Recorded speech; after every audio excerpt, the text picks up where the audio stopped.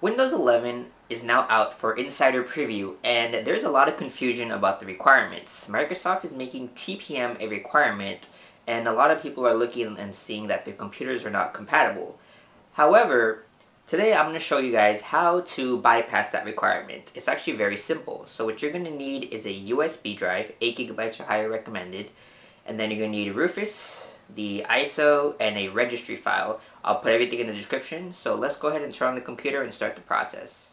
Alright everyone, so we're going to go ahead and start off by opening up Rufus. So be sure to download it from the description, and then once you do, you're just going to open it up. And as you can see, there's no drive, so I'm just going to go ahead and plug in my drive real quick. So once I plug in the drive, as you can see, this is Windows 7, so it shows you that stuff still, and here we go. So I'm going to go ahead and select the ISO file. So let's see, where is it at? Here we go. So this is the Windows 11 ISO file. And right now, as you can see, it says UEFI GPT. And my computer is old. I do not even have UEFI. So I'm going to change this to MBR. And as you can see, now it lets you do BIOS or UEFI CSM. And everything else can be left default. So we're going to click Start. And we're going to click OK. It's going to erase all of your data. So be sure that you don't have anything important on your USB before you do this. So now basically I'm just going to wait for this to install. This USB I'm using is slow, so we'll come back once it's done. Alright, so it's done. So I'm going to click close. And we're going to go ahead and open up Notepad. So in Notepad, we're going to go ahead and type the following. You'll see this whole thing in the description, so you can just copy and paste it, but I'm just going to type it all out. And once you have everything typed out or pasted, you're going to click File, Save As, and we're going to change this. Save to desktop. We're going to change this to all files, and I'm just going to call mine bypass.reg, which is a registry file. So click save. And now we're going to go ahead and access the USB that we just made. So here's the USB I just made. And we're going to go ahead and drag the bypass file to the root of the USB. And that's it. So I'm going to go ahead now and eject my USB. And we're going to go ahead and restart the computer. And once the computer is restarted, I'm going to hold F12 on my computer to boot into the BIOS. It will vary on for your computer. Alright, so now we're going to go ahead and plug in our USB on the side of the computer that we just made. And we're going to start it up. And I'm going to go ahead and boot off of the USBs. So as you can see, this is a non-UEFI BIOS. And I'm going to choose USB storage, press any key to boot, and there we go. That is the new Windows 11 logo. So we're going to go ahead and let this boot. Let's just go ahead and zoom in on this. Alright, so we're going to go ahead and click Next, and click Install Now. Alright, so here it's going to ask for the product key. We don't have one, so we're going to click I don't have a product key. So here, as you can see, it says your computer does not meet the requirements for Windows 11. So here we're going to go ahead and hold Shift and press F10. So Shift, F10, and it's going to bring up the command prompt, and we're just going to go ahead and type in notepad.exe. There we go. So from here, we're going to go ahead and click the file, and we're going to click Open. And down here, we're going to change the text documents to all files. I'm going to click this PC, click on the USB, and then you're going to do a single click, left click on bypass, and then you're going to right click it, and we're going to click merge.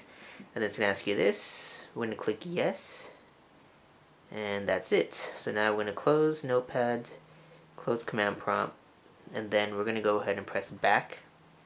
And we're going to click I don't have a product key again for the second time. And there you go. So now we're able to basically install Windows 11. So I'm going to go ahead and delete these partitions. And we're going to go ahead and click Next. And there you go. We're now installing Windows 11 on a computer that doesn't even have a UEFI BIOS, let alone a TPM module. So I'm going to let this install, and once it's done, we'll come back and we'll take a look at Windows 11. Alright, so it completed. Just going to click Restart now to let it restart. And I just want to show you real quick before we boot into Windows that this is a old computer. So as you can see, we're running a 2nd generation ultra low voltage Sandy Bridge CPU and an NVIDIA GPU. This is a 540M NVIDIA GPU and it's an Alienware M11X-R3. And if we go to the boot section, there is no options for UEFI. Under security, there is no option for TPM. So we're just going to go ahead and let it boot this time. And there is the Windows 11 boot screen, the new logo. Alright, so it's basically installing the drivers and stuff. I'm just going to go ahead and go through the setup, and then we'll show you guys the final desktop with the specs and everything to finish up the video. Alright, so this is the new Windows 11 setup screen, which looks nicer than the Windows 10 one, that's for sure. I'm just going to go ahead and see what they changed and how it looks, or what options they give us. So it looks like it's pretty much the same thing, just the new GUI. Alright, it looks like this screen is the same still. Please keep your PC on and plugged in. I don't even have mine plugged in since the whole setup.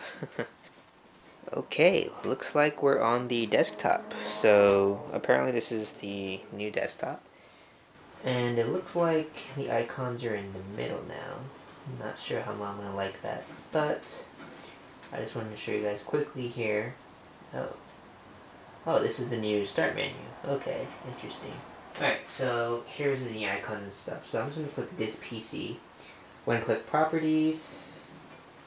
And here we have it. So as you can see, 2nd generation i7, and we're running Windows 11 installed on 7.3.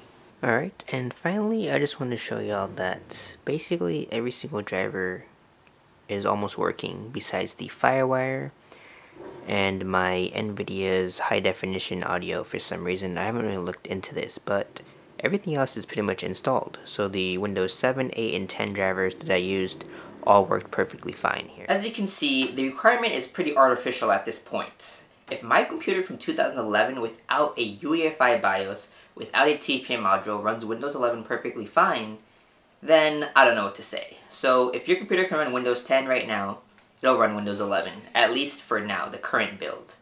Anyways, let me know in the comments if you have any issues, subscribe, and I'll see you on the next one.